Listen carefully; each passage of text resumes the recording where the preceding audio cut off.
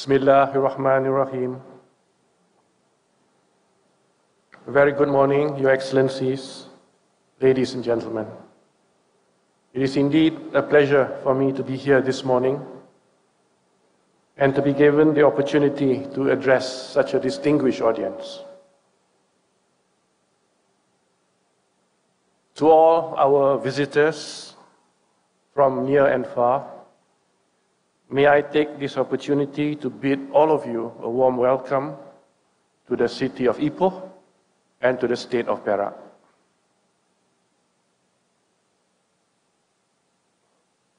Ipoh and the surrounding areas was once the center of the world's tin mining industry. Its many heritage buildings reflect the glory of days gone by, and today the city of Ipoh looks towards building a future as a sustainable city. A city where diverse cultures meet, offering opportunities for creativity, for knowledge generation, the spread of ideas, and the harnessing of technologies to generate greater levels of societal well-being and development. My address this morning will focus on the major trends that I see are occurring in the world today that are forcing us to reevaluate about how we think about development. Let me begin by saying that interest in the factors that underpin the growth and development of nations is as old as the discipline of economic inquiry itself. Adam Smith, the father of modern economics, stressed the importance of capital accumulation and increasing specialization in creating the foundations of wealth. The study of development took on new impetus following the Second World War as newly independent countries searched for strategies to improve the lives of their population. Early notions of development focus almost exclusively on material development as the basis of economic growth. The American Nobel laureate Simon Kuznets in 1955 introduced the concept of the inverted U-curve to argue that as countries develop economically, inequality would worsen, but once a threshold was reached, it would decline. Another economist, Julius Berger, introduced the concept of the dual economy, where he referred to urban economic sectors as being open to modernization and rural subsistence sectors as being closed to it, hence creating the rural-urban divide. While some of these ideas remain relevant today, more contemporary perspectives on development stress the importance of policy, trade and investment, education and health, macroeconomic management and institutions, and technological change in explaining human development. By the end of the 1990s, there was a concerted move among the international community to reduce the persistent problem of poverty that after all these years of development remain a serious barrier to economic growth. Hence, the adoption by world leaders of the Millennium Development Goals in the year 2000. Issues of education, health, and other indicators of human development were increasingly viewed as drivers of productivity and growth. Around the same time, the United Nations World Commission on Environment and Development published a report entitled Our Common Future, which for the first time put sustainable development on the global agenda. The clarion call for sustainable development has since been well received throughout the world. And in September of 2015, a historic special summit at the United Nations saw the world's leaders adopting Agenda 2030 and the Sustainable Development Goals as the way forward. In essence, sustainable development refers to the provision of material and non-material needs to all in ways that can be sustained over the long term, while at the same time protecting the environment and promoting peace and good governance. Unlike earlier notions of development, sustainable development requires the simultaneous achievement of the following goals. Firstly, steady and sustainable growth with good distribution. Secondly, equitable access to resources and capabilities. Third, equitable and widespread healthcare provision. And finally, a switch from dependence on fossil fuels to green processes. Today, we see major global trends and emerging issues that are calling into question previous notions about development. There is growing recognition that in a more globalized world, people have complex needs that no longer fit traditional approaches and assumptions. I want this morning to focus on 5 of what I consider to be these major trends are. First, the advent of new technologies is transforming the world and how people are living their lives. Advancements in big data analytics, communications, robotics, and artificial intelligence are pushing boundaries that are both expected and unpredictable. The speed and extent of change is such that some futurists believe that we are reaching an historical tipping point, which will transform our world beyond recognition. This creates extraordinary opportunities for the world, where new technologies create opportunity for change and improve outcome for people. But at the same time, the acceleration of technological change also presents major challenges for us all as we navigate through the turbulent and unpredictable world. Advances in artificial intelligence, robotization, and biotechnology are already allowing innovations such as genetically modified insects and artificially enhanced humans. These are very welcome for their medical and humanitarian contributions. But such developments also raise deep and challenging questions about even what it means to be human. Beyond such difficult philosophical questions lie the more immediate and equally challenging issues of the future of work and the workplace in an era of increasingly capable artificial intelligence and robotics. I will return to this issue of the future of work a bit later. Second,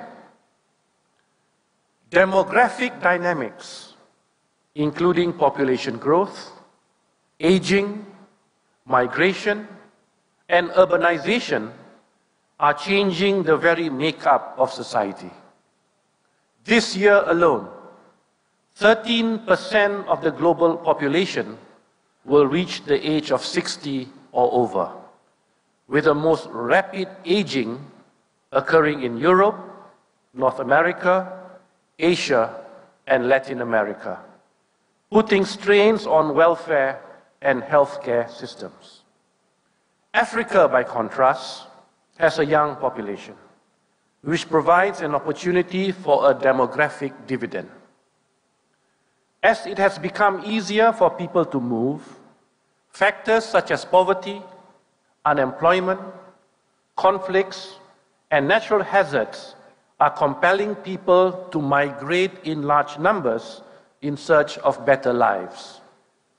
International migration has reached record levels, at 244 million migrants worldwide in 2015 alone, a 41% increase compared with the year 2000. Internal migration is also growing, driving rapid increases in urbanization. On the one hand, urbanization fosters growth and provides a higher quality of life. On the other, it raises concerns about urban poverty, social tensions and disparities, changes in family patterns, and environmental risks. Third, while extreme poverty in developing countries has declined significantly, incidences of poverty and inequality still persist in many parts of the world and present considerable challenges. Because of gender, age, disability, or geographic location, 800 million people today struggle to survive at the bottom of virtually every single socio-economic indicator we can think of. Economic growth has also led to a widening gap between the richest and the poorest groups, both within and between countries. China, for instance, has lifted 700 million people out of poverty in the last 3 decades. But today, it has one of the world's most unequal societies. A recent study by Oxfam shows the combined wealth of the world's richest 1% to be more than that of the remaining 99% of the global population. And the world's 8 wealthiest individuals own the same amount as the bottom 50% of the world's population combined. Excessive income and wealth inequality threatens to eventually drag down the economic growth rate and make growth less sustainable over time. Fourth, we have an environmental crisis looming on the horizon. If we consider the desires of developing countries to narrow and eventually close the gap between their income levels and those of the developed world, we are looking at a potential 3-fold increase in world output by the year 2050. This begs the question of how economic improvement can be reconciled with environmental sustainability when the world is already pushing against the limits of planetary boundaries. Humanity is placing tremendous pressure on the climate, on oceans, on land use, and on other species. Pressure that could have disastrous effects on future generations and is already having disastrous effects on highly vulnerable populations in dry lands, desert regions, coastal regions, and other danger zones. These are effects that, unfortunately, the present generation may not have the incentives to deal with. If the predictions of climate change are accurate, and I, for one, believe that they are, despite the views of some people in the White House and elsewhere, then there will be greater competition for resources. This means that those at the bottom of the development ladder will have to bear the brunt of damage and be priced out of any equation for further development. In the world's poorest regions, warmer temperatures increase the risk of the spread of diseases, and less predictable weather patterns can do harm to crop yields, which in turn affect food security and income levels. A recent report by the World Bank, one of the first to connect climate and poverty, shows that at present rates of greenhouse gas emissions, an additional 100 million people would slip into extreme poverty by the year 2030. Nearly half of them will be in South Asia. Food prices in sub-Saharan Africa will jump by 12% by 2030 due to falling farm yields. And extreme weather events such as droughts, floods, mega heat waves, mega storms, big cyclones, and hurricanes will displace millions more of the world's most vulnerable populations. Fifth, violent conflict and humanitarian crises are undermining the livelihoods of millions of people, affecting their prospects for any further development. As of January this year, the number of people in need of humanitarian aid, mostly as a result of violence, conflict, and disaster, has risen by 12 million to 141 million people. This is 4 times higher than the number at the turn of the century. If these people were a country, theirs would be the 10th largest in the world. Most of them are either refugees or internally displaced populations. A frightening number are dying at sea, and many more are finding their way blocked by closed borders. Displaced populations are increasingly being forced to live in conditions where they have no access to a livelihood or adequate shelter, let alone to education, nutrition, or adequate health care. They rely on humanitarian aid for their very survival.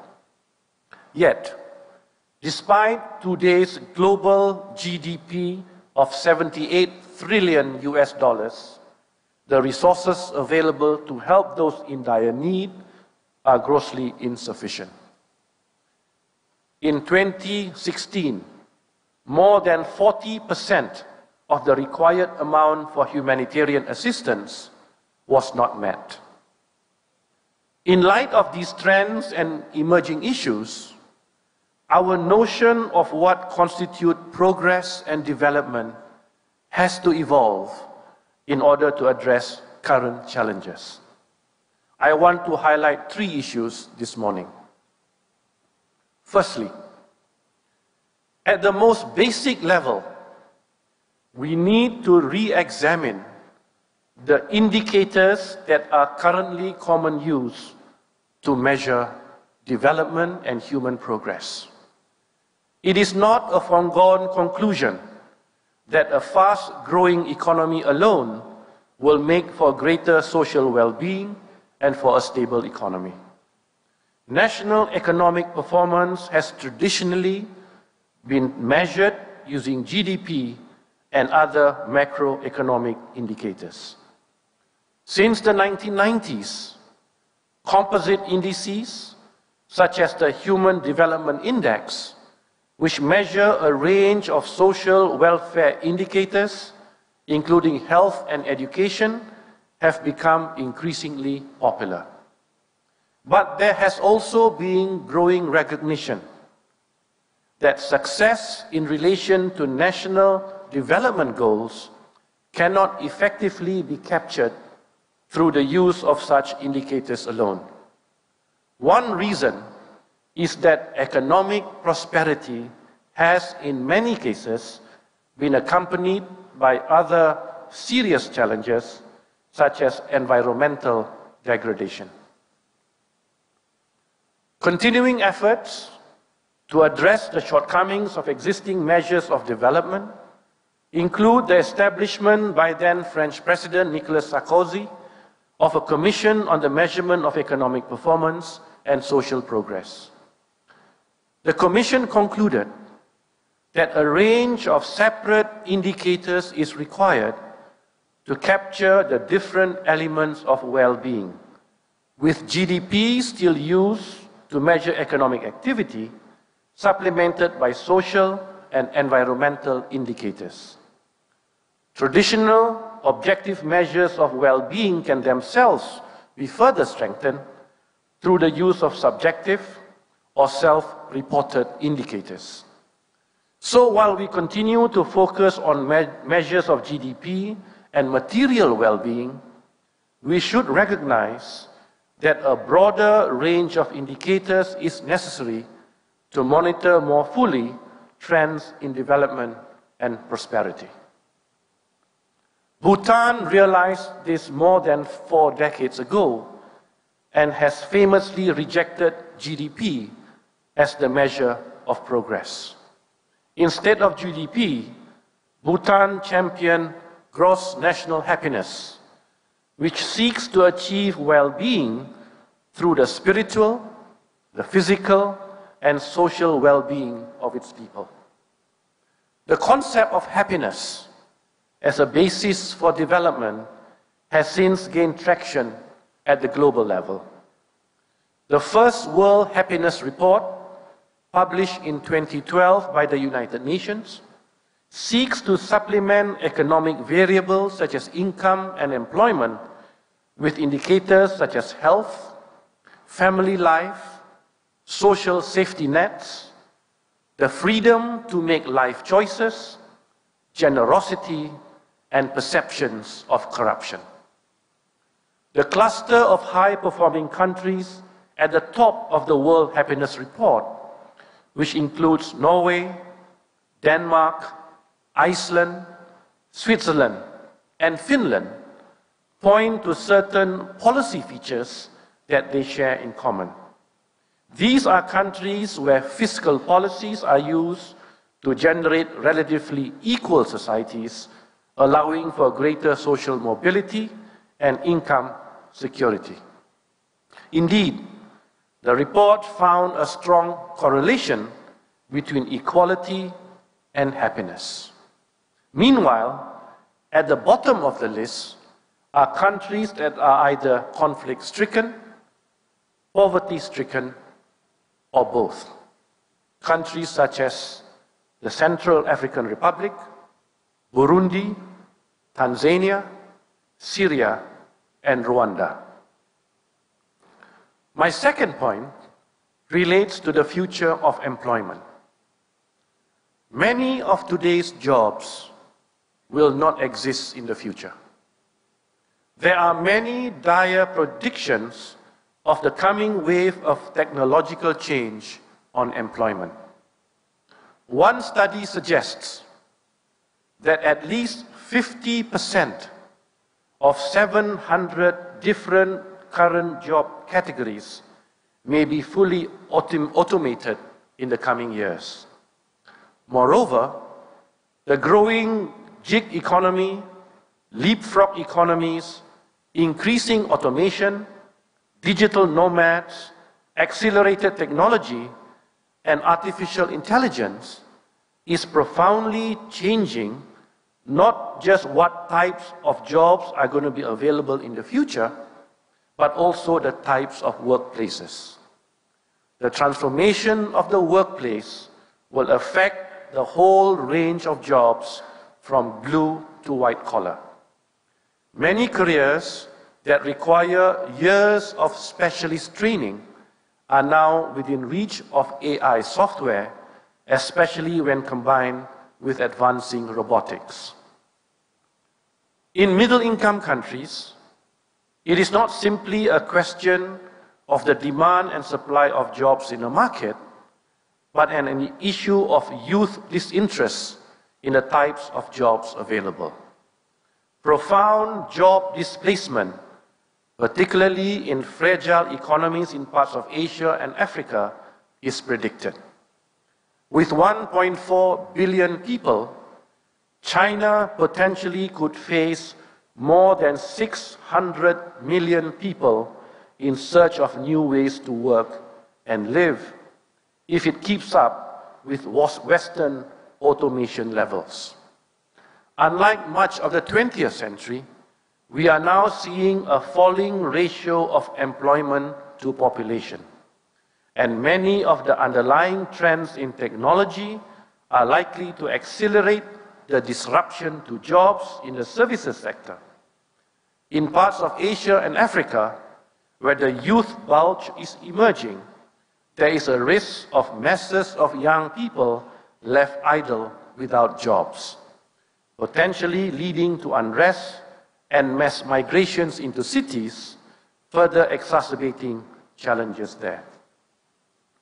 Moreover, the benefits of these emerging technologies will not be felt by all equally, and the digital divide can create further inequality for those left behind. These developments have profound implications on how our institutions of education prepare our young men and women to address the disruptive force accelerating technological change. This is why policy making on education, particularly in STEM fields, is all so important. The choices we make today in these areas can help shape and determine how these processes play out in the future. My third and final point concerns government's ability to access funding to meet the Sustainable Development Goals going forward.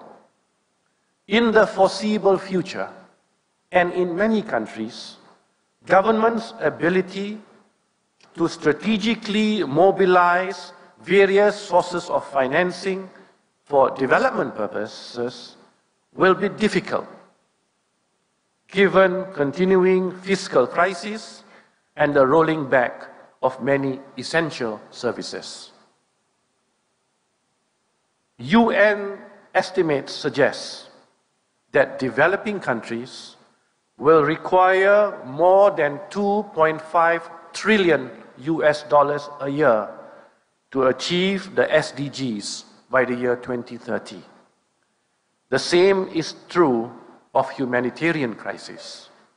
Climate change, unpredictable natural disasters that are escalating in severity and compounded by political instability, poverty, the emergence of new diseases, and the persistence of old ones will likely bring an escalation of humanitarian crisis that will require financing far beyond the current capacity to deliver. Therefore, new financing models are required to mobilize adequate resources in order to close the development and humanitarian financing gap. There are today a number of new financing models being considered. These models are projected to unlock private capital and help further leverage public funding to mobilize various new sources of investment for social services and development goals. These range from equity-based crowdfunding and P2P to alternative currencies, smart remittances, impact investment, social impact bonds that provide a part of the solution to address the financing gap. In this respect, I want to suggest that the role of Islamic finance is particularly important. Of the ongoing humanitarian crisis in the world today, 90% occur in OIC member states. 31 of the 33 conflicts today occur in Muslim majority countries. Various Islamic financial institutions are working to address the issue of how Islamic instruments such as wakaf, zakat, and sukuk can be channeled effectively and efficiently to meet development and humanitarian needs. This will not be easy, given the task of coordination and harmonization that will be required. But the very potential is there for Islamic finance to provide solutions to the global development and humanitarian financing needs. The Islamic Development Bank has estimated that the market value of wakaf in India alone could be as much as 24 billion US dollars. Similarly, the bank's research on zakat in 2015 conservatively estimates between 200 billion and 600 billion US dollars circulating annually. Just a tiny fraction of zakat could make an enormous difference to the scale of the global funding deficit for the year 2015.